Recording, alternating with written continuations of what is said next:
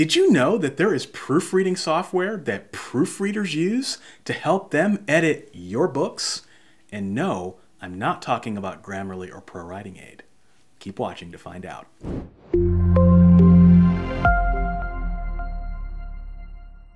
What's up, guys? Michael Laron here with Author Level Up, helping you write world-class stories better and faster. And I make these videos because I believe that each of you has Stephen King level talent and you just need help unlocking it. And I hope I got your attention in the beginning of this video because we're going to be talking about an app that I discovered recently called PerfectIt that is absolutely fantastic for helping you catch a lot of proofreading errors that you would hire a proofreader for. Now, no app is a substitute for a proofreader, but I think you'll be pleasantly surprised at what this app can do. So let's jump over to my computer and I'll show you how it works. First, I'm going to go to intelligentediting.com. That is the website for PerfectIt. The website is relatively easy to use, very straightforward. You can download a free trial right here, or if you like what you see in this video so much, you can certainly buy it. But there's a lot of good documentation and good information on what PerfectIt does and how it works. There's a 1-minute video here that I highly recommend that you check out as well. PerfectIt is available for Windows and Mac as an add-in to your Microsoft Word application. So what we can do is download it, and then I'll show you how to use it. Now, the installation instructions are relatively straightforward for Windows users. I'm going to assume that you're not going to have any problems getting it onto your device. It only takes about a minute or two. And then once you have installed PerfectIt, you can find it right here in your ribbon. Now, I'm on the Windows version of Microsoft Word. For my friends on the Mac, because I know that I'm going to have Mac users watching that are going to be asking, what about Mac? Well, you can use PerfectIt as well. The version is a little bit different, but it works basically the same way. So first thing we need to do is go to Word here and select Preferences. And then under Ribbon and Toolbar, we are going to, on the right menu here, make sure that the Developer tab is checked. Check that box. And then you should get a developer tab that appears right here. If I click this and then select add-ins, make sure you're signed in, and then we can type for PerfectIt, and then you will see the cloud edition right here. Simply add, follow the prompts to install. Everything you see from now on will be the Windows version, but just know that it's going to look almost identical to what you're going to see on the Mac. Now, when you click on it, you'll see some things here, but what we're going to do is we're just going to get into it. We're going to launch PerfectIt on a manuscript that I currently have. So I'm going to select the Start button, and it's going to start running checks. And I'll show you where you can find the different checks it runs, but I want to show you some examples of what it's going to look for. So first, it's checking for hyphenation of phrases. So a phrase appears with and without a hyphen. So I've got some inconsistency here. So the first example is barbed wire. So it shows me on the left what the issue is, and then it shows me on the right highlighted in the text where it appears. So I've got barbed wire used two different ways. So if I click this button here, I can see that I've used it one time one way and 6 times another way. Another quirk about PerfectIt is you have to look at this as opposites. All right, so I got the 6 examples here. So I can click here, I can kind of see on the right where I've kind of messed things up. And honestly, it looks like I probably need to fix all of these. So what I can do is I can fix each of these individually if I want, or what I could do is I can just simply select Fix All, and it'll ask me if I'm sure, and I'll say yes, I'm sure, and then I'll click Next, and then it takes me to the next example. So I've got boarded up, all right? So I've got it one time this way, and then I've got it another time this way, and you know, I could probably fix both of those if I wanted to. Now, I'll show you another example because I can show you how sometimes it doesn't always get it right. So I've got curled up here, all right? So it says their curled up husks were dark spots against blah, blah, blah.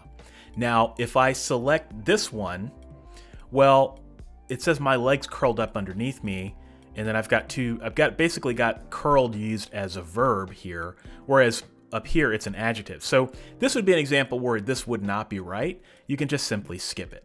Now, for the very astute among you who may understand Microsoft Word macros and who have used the Paul Beverly macros, you may notice, well, don't the macros that he offers for free do this too? And the answer to that is yes, they do, but it does require a lot of manual work. So those macros will look up the hyphenation issues, but then it's up to you to figure out where they're used inconsistently. So just know that that is a free alternative. The reason I like PerfectIt is because it does it in a pretty package for you. All right, we're gonna do some more checks here. You can see it working, and it shows you what it's checking, and it goes through the same order every time. So I've got some spelling variations. So I have banisters one way and then banisters another way. Oh, looks like I made a mistake. I probably need to figure out what the best way to spell that is. So that's an error that took, you would probably never catch that on your own. And it took this, what, 10 seconds? Pretty cool. So let's keep going.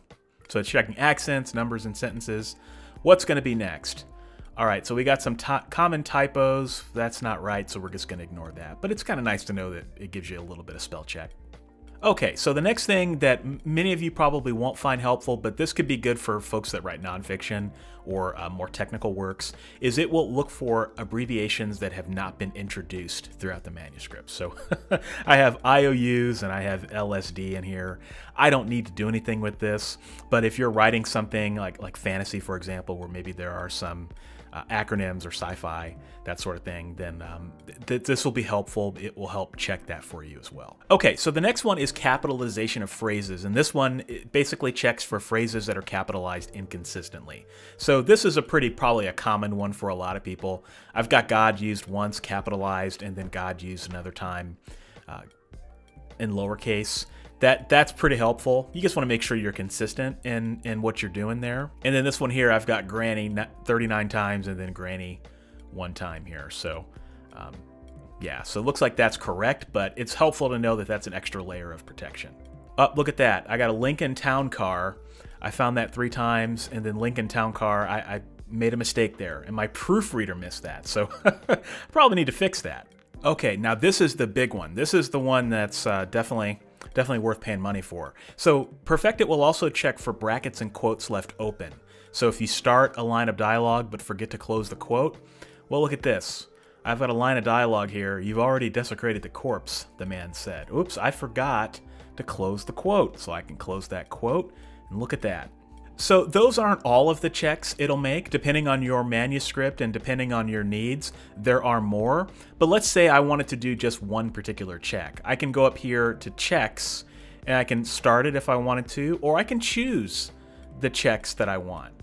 So I can go in and I can select which ones I want. I can also start it if I wanted to do that, and then I could also, while it is running, I can also change the number of change the checks that I want to do. So like I can select check, and then I can do this again. I can run each one individually if I want to do that. Now there are some other features for PerfectIt that I imagine that most of you watching are probably not going to have a need for.